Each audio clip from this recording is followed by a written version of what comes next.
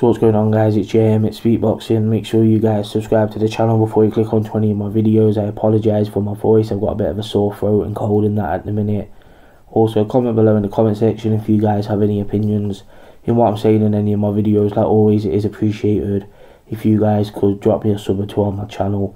So Callum Smith will finally fight for the WBC super middleweight title when he faces the guy behind him, no homo, in the WBC, Anthony DIRRELL, on September the 9th in Los Angeles in the United States. Callum Smith signed for that fight, and now it's on for September the 9th. And this is a very good fight. It's a very big test for Callum Smith. He's finally stepping up and he's against a tough operator in Anthony DIRRELL. He's been waiting for his shot at the title for almost a year. He was meant to face the winner of Jack DeGale, but obviously that fight ended up in a draw, and Badou Jack immediately vacated his WBC title after that. So now the number 1 and number 2 in the division will square off, which is only right in my opinion.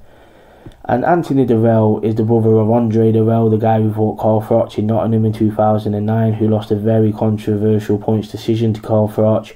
And then he fought James DeGale in 2014, but lost narrowly on points to James DeGale after being knocked down in the second round. Anthony DIRRELL, on the other hand, is a bigger puncher than his brother.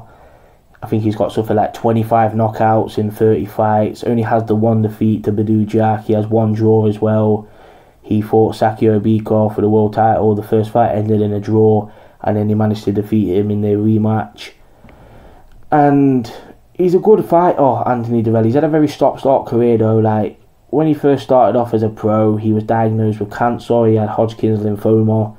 And then after he got all of that sorted out and he got his health back on track, he was out of the ring for almost 2 years again because he had a motorbike accident. And he is a very rugged fighter, Anthony DIRRELL. But in my opinion, I think if you put too much pressure on Anthony DIRRELL, he doesn't seem to like it. He has a very low guard and stuff like that. He can be flat-footed. Don't get me wrong, he's got very quick hands, Anthony DIRRELL, but he's got very flat feet.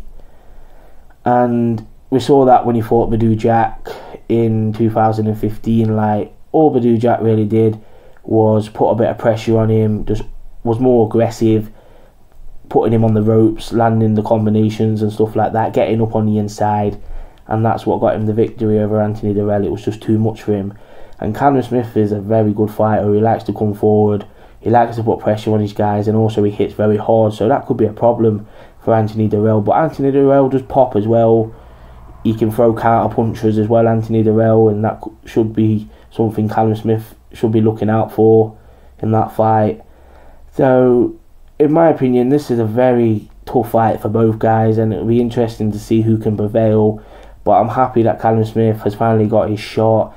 I've been hearing rumours all week that Callum Smith wasn't going to fight for the WBC title, that he was going to fight James DeGale instead for the IBF title, but apparently that fight came to no fruition. And now obviously Callum Smith has signed for the fight against Anthony DIRRELL. So comment below in the comment section and what you guys think of this. Do you like this fight? Would you have rather Callum Smith fought James DeGale? So yeah, comment below in the comment section. It's